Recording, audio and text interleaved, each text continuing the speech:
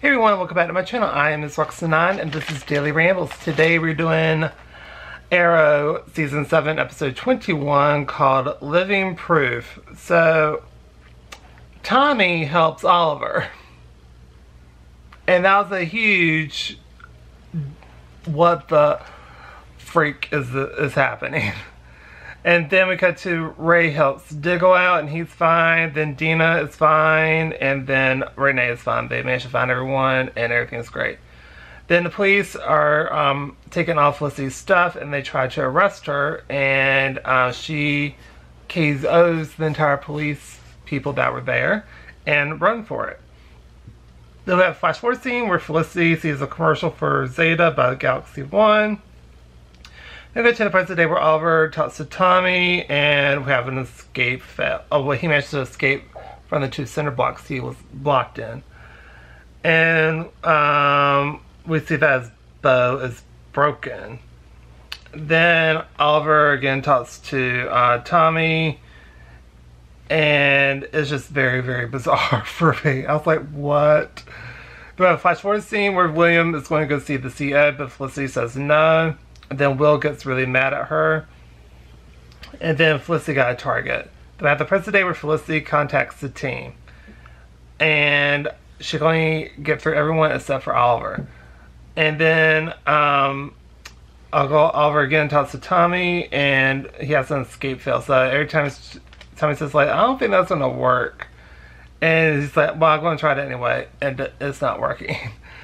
And then we cut to where Roy decides he wants to turn himself in. And then we cut to where the building is going to blow up and they have 8 minutes. And then Tommy and Oliver talk some more and they argue and another escape fail happens.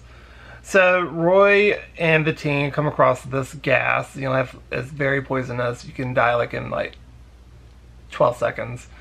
And so, Roy has to risk it and jumps through and does all these acrobats and jumps through the gas and turns off the building so that way it won't blow. And so he saves everyone and he's still alive and he's going to be fine. What? Then we cut to where Emiko is at the lair and fried the system and and Felicity tells her that she's pregnant and like, don't do what happened to your mom. Happened to me. And so, yeah. So, and then she left. And then we cut to where Tommy tries to reach Oliver and again it's not happening. And they're talking about like Emiko and the whole situation. And then a hole opened up and so Oliver plans to leave him. And he does. Then we cut to Dina talks to Roy that Felicity is worried about her kid and kind of vents to Alina.